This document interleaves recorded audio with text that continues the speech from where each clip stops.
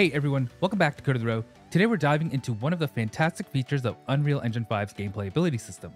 So I'm going to be showing you how easy it is to edit variables in your gameplay abilities and have those change automatically inherited by any child classes. So this is a powerful feature that can save you tons of time and help your game development workflow efficient and organized. So I'll head over to my content and go to my abilities or my spells folder and open my GA spell. And in one of our previous tutorials, we just made this shoot a simple lightning bolt.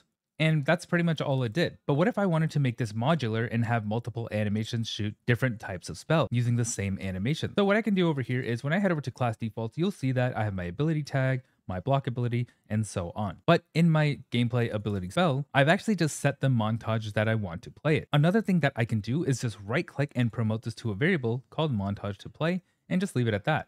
And now when I hit compile and go to my class defaults, you're going to see under the default section, there's now a montage to play. And I can select whatever montage that I've created in order to just play that ability. Just make sure that you have that anim notify to tell it when to actually shoot that ability, like so. So now on event to activate ability, it's going to play this montage that I set as my class default over here, the AM spell attack. And it's going to wait for this gameplay event to actually do this and spawn an actor. What I can do instead is just right click and promote this to a variable, and I'll just call this spell actor class like so, and I can hit compile.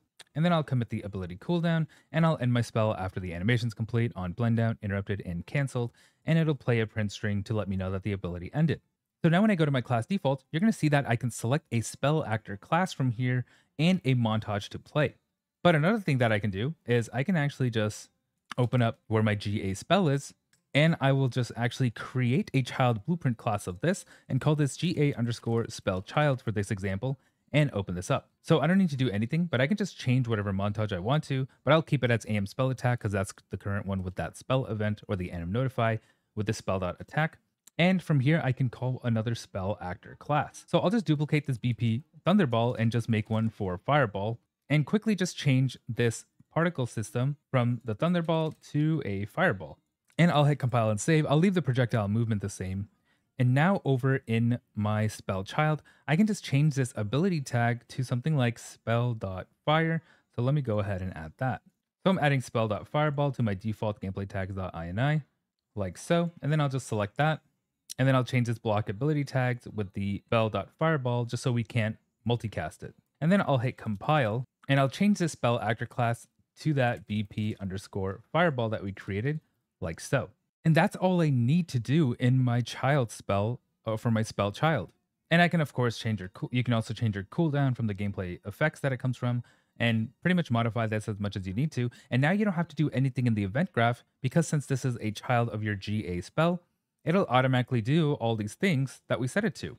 And by adding these variables, montage to play, and the spell class itself or the class itself, it will automatically we can actually just pull this from our child like so in our class defaults. And now this is all we need. And now we just need to add this to our character and then we can actually just use this. So I'm going to head over to my BP third person character. And after my add mapping context, I'm just going to add this ability class GA spell child that we created. And then from debug key 5, I'm going to try to activate the ability and I'll just do by class for the purpose of this tutorial. You can do by tags or whatever is easier and more organized for you. And I'm just going to select that GA spell child and then I'll hit compile and actually just try this out. And now when I click 5 on my keyboard, it's going to be shooting out that fireball. And when I click F on my keyboard, it's going to shoot the lightning ball. So now I have two different types of spells.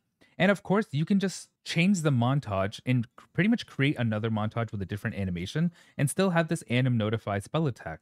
And that's a pretty simple, modular, and scalable way to set up your abilities using the gameplay ability system.